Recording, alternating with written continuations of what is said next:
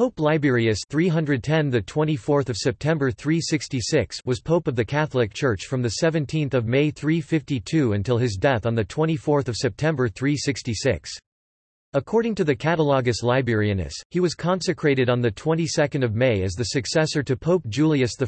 He is not mentioned as a saint in the Roman Martyrology, making him the earliest pontiff to not to be venerated as a saint in the Roman Rite.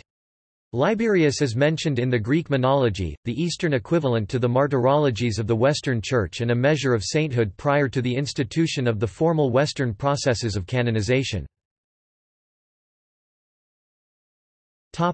Life. Liberius is recognized as a saint within the Eastern Orthodox Church. His first recorded act was, after a synod had been held at Rome, to write to Emperor Constantius II, then in quarters at Arles 353–354, asking that a council might be called at Aquileia with reference to the affairs of Athanasius of Alexandria, but his messenger Vincentius of Capua was compelled by the emperor at a conciliabulum held in Arles to subscribe against his will to a condemnation of the Orthodox Patriarch of Alexandria. Constantius was sympathetic to the Arians, and when he could not persuade Liberius to his point of view sent the pope to a prison in Beroea.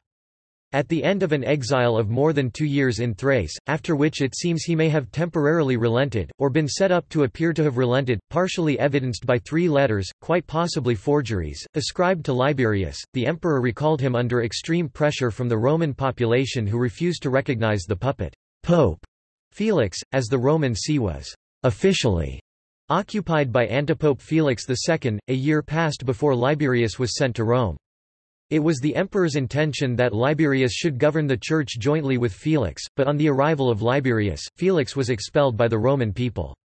Neither Liberius nor Felix took part in the Council of Rimini 359. After the death of the Emperor Constantius in 361, Liberius annulled the decrees of that assembly but, with the concurrence of bishops Athanasius and Hilary of Poitiers, retained the bishops who had signed and then withdrew their adherents. In 366, Liberius gave a favorable reception to a deputation of the Eastern Episcopate, and admitted into his communion the more moderate of the old Arian party. He died on 24 September 366. Some historians have postulated that Liberius resigned the papacy in 365, in order to make sense of the reign of antipope Felix II. That view is overwhelmingly outnumbered by the writings of historians and scholars which document Liberius's staunch orthodoxy through the end of his pontificate ended by his death. Legacy.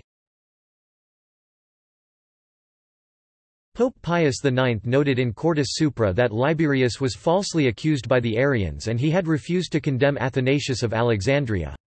In his encyclical Principi Apostolorum Petro, Pope Benedict XV noted that Pope Liberius went fearlessly into exile in defense of the Orthodox faith. In the Eastern Orthodox Church, Liberius is a saint whose feast is celebrated on August 27. The Basilica di Santa Maria Maggiore in Rome is sometimes referred to as the Liberian Basilica. See also: List of Catholic saints, List of popes. Notes. Sources. References. This article incorporates text from a publication now in the public domain, Chisholm, Hugh, ed. 1911. Liberius. Encyclopædia Britannica, 16 11th ed. Cambridge University Press. External links. Translation of Jaffe Kaltenbrunner's Register of the Roman Pontiff. Theodoret of Cyrus record of his confrontation with the emperor over Athanasius from his ecclesiastical history.